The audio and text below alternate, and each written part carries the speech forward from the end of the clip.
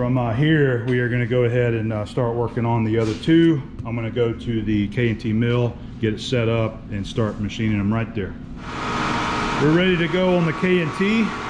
We're going to do the sides first, get those milled, then we'll do this backside right there with the end mill. And then the last stop is we'll cut the bottom of it there with the face mill. All right, got my sandpaper in there to hold it, light it down good, and we are ready to roll.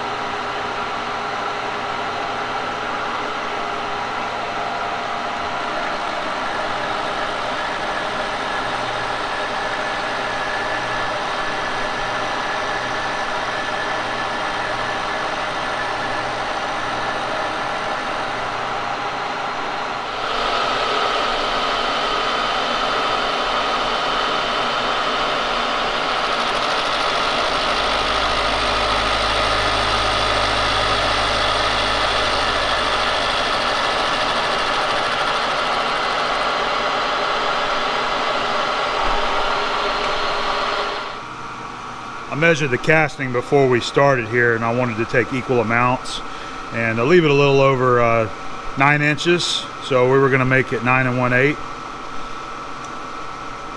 So it looks like we've got about 45 thousandths that we'll take off this other side, which will be just about in line with what I took off this, and we'll bring it down to 9 1/8.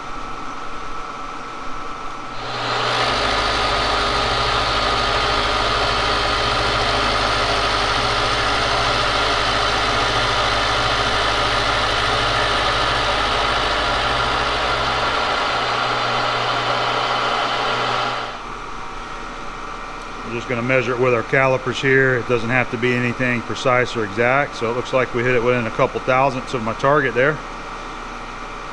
So we're at 9 1/8. All right, we'll go ahead and move to this this edge here. Go ahead and get it cleaned up nice.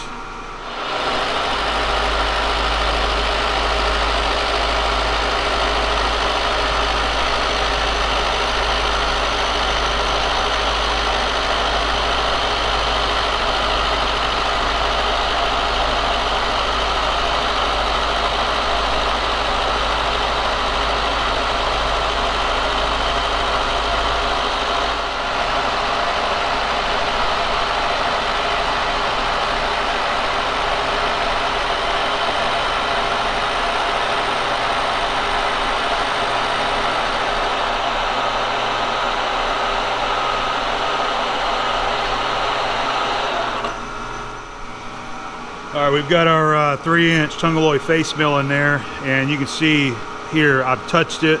We're touching here, here, and here, so it's pretty well straight. And I took a measurement with my calipers just in this area right here, and we're getting around 857.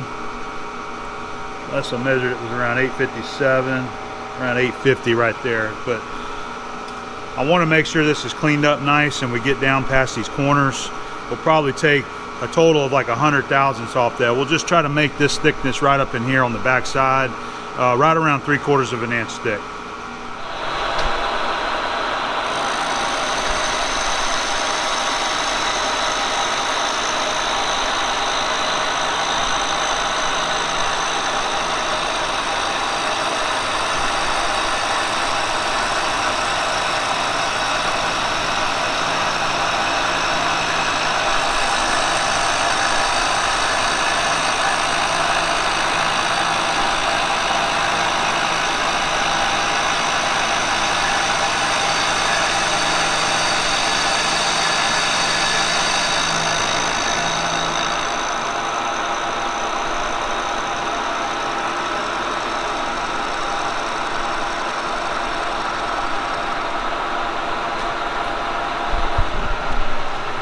Not even touching back here yet, so we're gonna move it back down. I want to sling the chips that way, not on me, and we'll make another pass.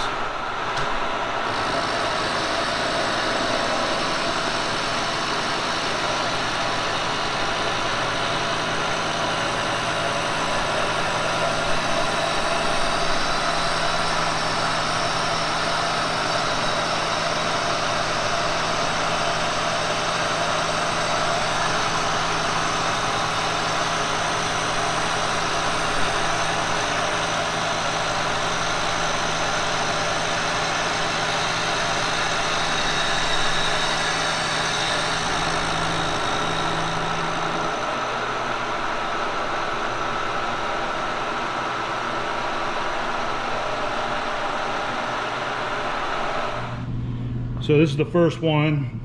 We got our passes done on there, and it looks nice, cleaned up. It's got a really good feel to it. So I think I'm going to stop on this one. We got it where we want. You know, of course, the last thing is we got to machine the angle there on the front side. That'll be our last setup to do. So we'll go ahead and pull this one, put the second one in there, and get started on that. I'll see if I can get you some better close-up shots of the second operation, or the second straight edge that we machine. All right, I actually just talked to Keith Rucker, because this is, you know, his design. He's already been machining these things. So what was really kind of confusing me is as to how I should approach this, because there's still a lot of material right here on this edge where the bottom of it meets the angular side. So I asked him how much he takes off. He says he usually takes about a 1/4 inch off the bottom of it, and he does machine it so that the angle and the bottom meet together there, okay? And there's not, you know, this radius. And the way he explained it to me is that they had to modify this a little bit, because the first casting, which was mine, the one that's in the shaper, that's one of the early ones. There was still problems with those having hard spots in it. And Clark has done some revisions to try to help eliminate that with the newer castings. So these are the newer castings. And what he did was he added, they were having problems with them being hard on this edge right here. And so he added more material on the bottom, and he added a radius right here on this front edge, which is intended to be just machined off there. So we're going to take it on down, you know, closer to this angular side right there. We'll probably go ahead and just take another 100 thousandths off the thickness, because Keith said he takes a 1/4 inch off the bottom of it, and then he machines that to match. So I just wanted to go ahead and give you an update, since I told you that's all we were going to do on that, but concerned about this meeting up right there.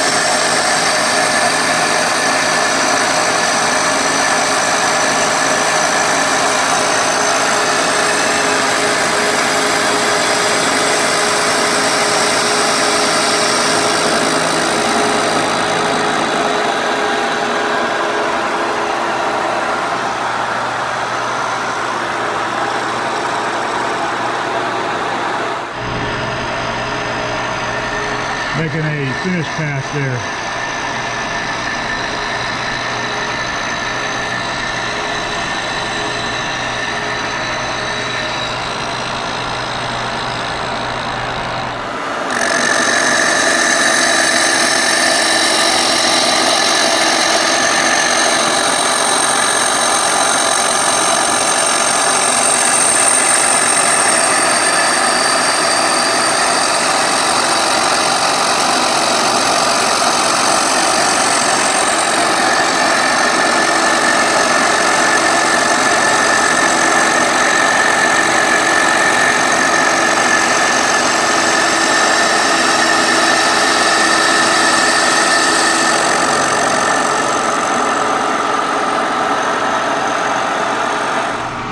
Just a little update on where we're at. Now we're working on the second one, that last pass that you probably saw there.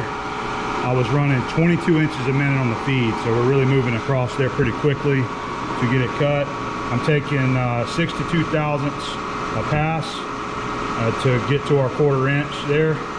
And then so I'm running 438 RPM, which was giving me around 340, I think it was 344 surface feet per minute that the cutter is running at. So I'll do this for the next couple of cuts, and then I'll make a finish pass across there, slow the feed rate down, and make it look, you know, really nice and consistent.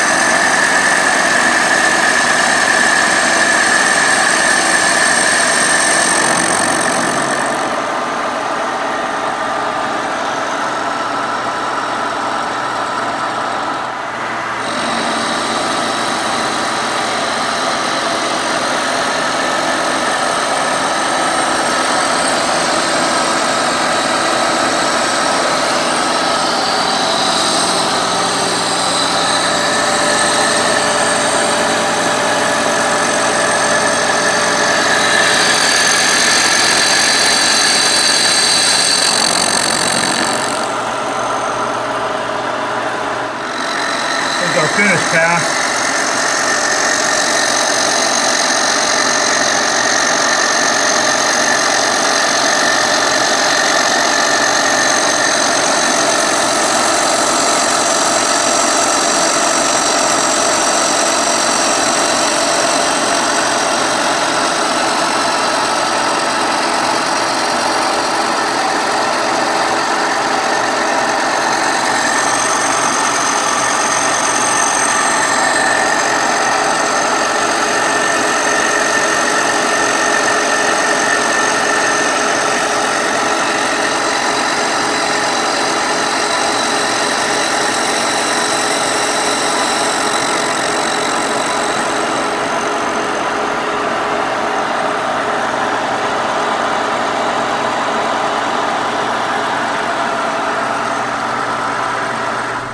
We got the second one finished up in the mill here, so we are going to take it out of here.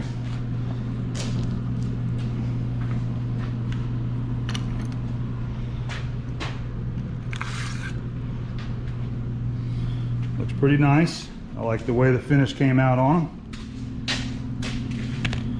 All right, so now we're going to go ahead. I think I am going to use the shaper for this op. It just makes it a little easier to set up. So I can set it in the mill vise just like this right here. Clamp against the top of the straight edge, the moving jaw here, fixed jaw there, and then we can turn my tool head over on 45 degrees and finish cutting this out right there. All right, let's go ahead. I'll bring it back once I get it set up and we start making these cuts. All right, we're set up to cut our angle there. We're set at 45 degrees up on the tool head here, and we are ready to make a cut. So let's go ahead and get started on it.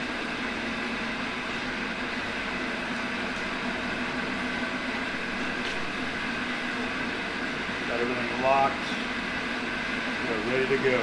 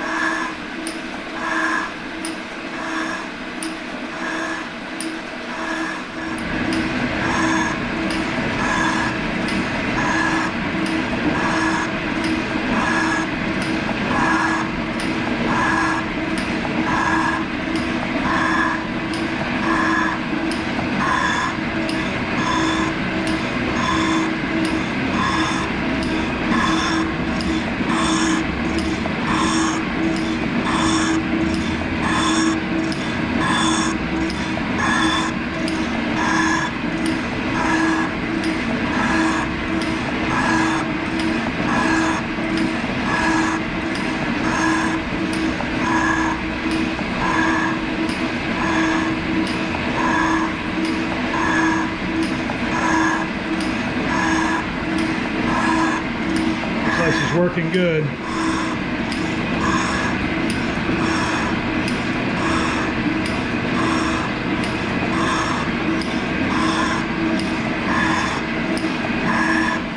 You see how slick that worked? Cutting an angle on that. Setting this up, getting this shaper set up, I got this done a lot faster than if I was to go over here to that K&T and try to rig it up in V-blocks, hold down clamps and things like that to cut it. And I'm not saying that that's wrong to do it that way or that's a bad way. I'm just showing you a really good example, again, like I always do, on why this machine holds its weight around the shop. We're doing things like this that are normally a little bit more tricky to do in a milling machine because of the setups that you got to do. Able to set it right down that parallel and that machine face, clamp it in right there, and we got our angle. So now the finish isn't going to be as nice as a mill finish there, but this is going to be a scraped surface. So as long as it's machined nice and straight and true with the other side, that's all we're looking for. So I'm going to go ahead and continue cutting this until we get this completely cleaned up on this edge right here. We want it to match the bottom right there, and then we'll just file it, you know, get rid of the sharp edge. It's doing good. This works really well this way.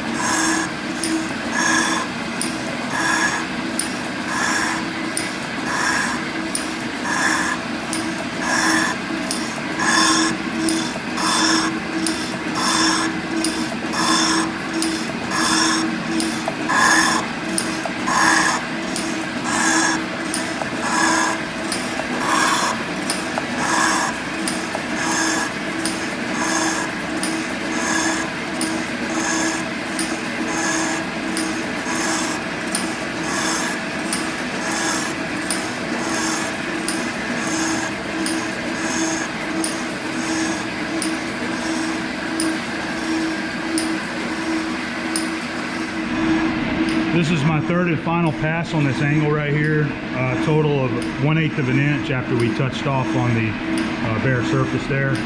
And it just barely left a little bit at the top corner, just enough where I can run the file over there a couple times and just kind of make a flat right on the peak of it. But this should be my final cut here.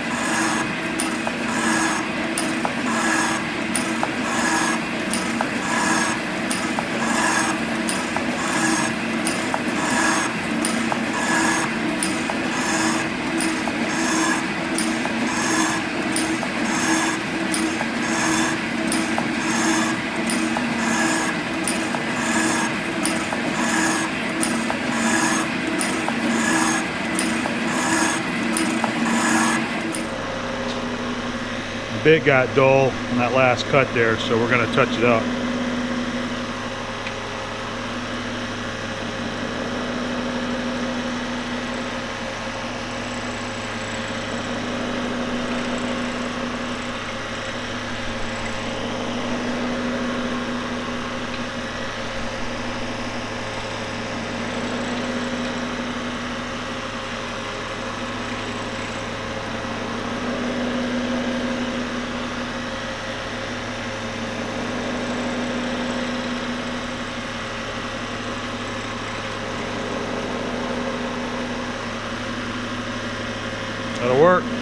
I'll go do a hone on it with my diamond hone, and we'll stick it back in there and finish it out. All right, there's our freshly ground tool bit. Doing a good job again.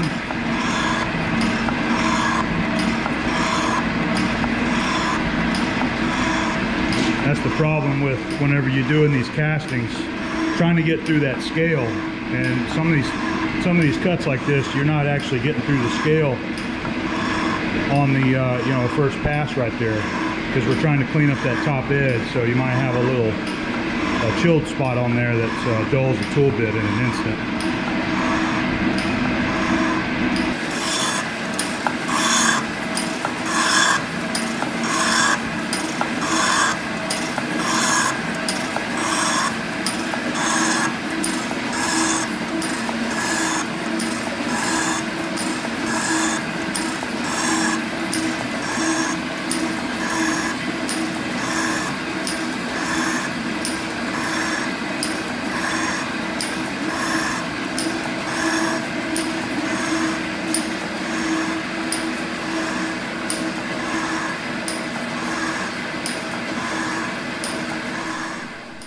We've got our two customer squares finished up.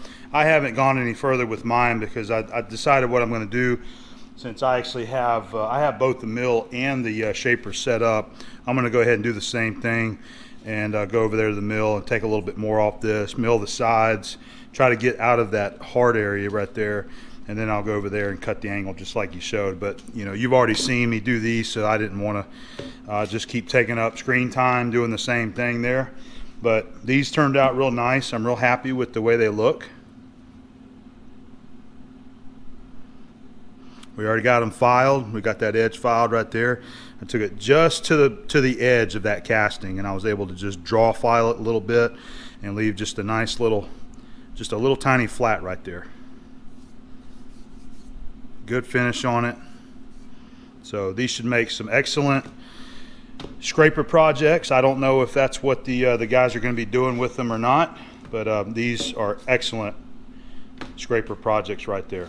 So anyway, off camera, I'm going to go finish mine out probably tomorrow, and that's about it. And don't forget, you can go to windyhillfoundry.com to purchase these in you know, raw casted form. And just get with Clark and he will hook you up. And I believe he also has a supplier over in Europe that he is sending his products to in bulk form.